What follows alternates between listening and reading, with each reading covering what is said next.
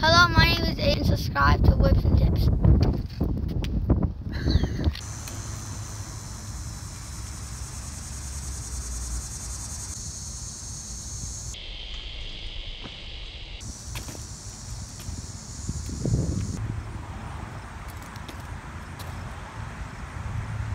Just directly stick it in there. Just directly stick it in there, man. No pun intended. What's up, guys? It's Whips and Tips. Today I'm going to be teaching you guys the key tips to learning how to do a Footjam tail whip. At first, what you guys are going to want to do is you guys are going to start by rolling up. Put one of your foot on the pedals and the other. Hold up, cars are coming. Crap. Sorry about that, but all my neighbors keep looking at me thinking that I'm like recording their cars about to turn them in for speeding. Okay, so what you guys are going to do is you guys are going to first roll up to the Footjam tail whip like this, and you guys are going to see right here, you don't want to put your foot back here. I got a clip of me putting it back there and it jamming my toe up. And ow! Oh yeah! There, that's why I almost didn't get a cleaner Footjam tail whip. It's hard to get clean Footjam tail whips on flat ground because as soon as you land, your momentum likes to roll back for some reason. Also, by the way, this trick isn't very useful for anything. You can't do it in a line or anything, so there's really no point in using it.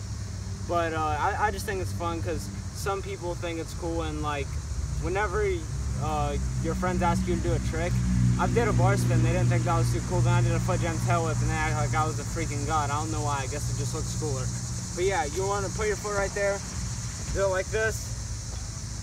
Of course, kick with your back foot. Try to keep your cranks, see how they're straight because I'm right foot forward. Try to keep them straight whenever you kick. So whenever you kick around, it comes around. I mean, it seems pretty practical, but some people just don't know where to kick. What you guys want to do is just kick that right on your crank. Just take that foot and whip it around. But after you get them good like that, I'm going to teach you guys how to get them like the pro people do. Not the hop whips, but Footjam tail whips where you don't have to put your foot over the frame, then swing the frame around. Alright guys, so you guys have got it down now, so where you can put your foot over like this, then kick it with your back foot.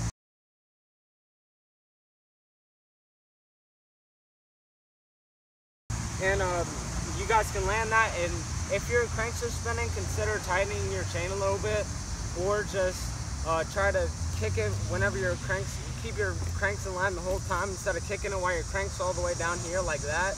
Try to kick it up like that and then around. Hold up, another car.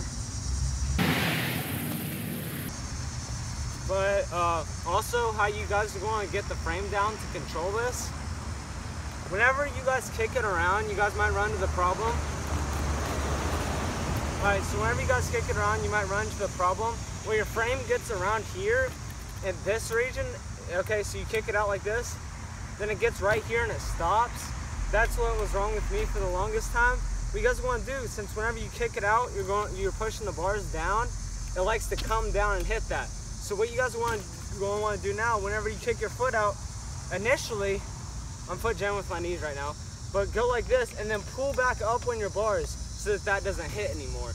Also, what you guys want to do, don't try to land with your back foot, try to land with your front foot. Make sure your coaster's engaged, and in that case, you can just land on your front foot and you don't have to worry about getting a shinner. Alright, so you guys have learned how to put it over, kick it around. You guys are dipping your bars down, and then bringing them back up. You know what I mean? I can't get the frame to go around without foot jamming, but, you know, and then whenever you do it, just put that foot in the air, keep this one up, and then press out. That's how you guys can do it. And then once you guys get better, you guys can try to land double foot, but it's going to be easier to do it on like a bank, so you guys can do down whips. That's the most like clean thing for a Footjam whip. So now I'm going to be teaching you guys how to get the frame around like I did it in the beginning. I was on my pedals, I jumped, I kicked out the frame, and then I Footjammed.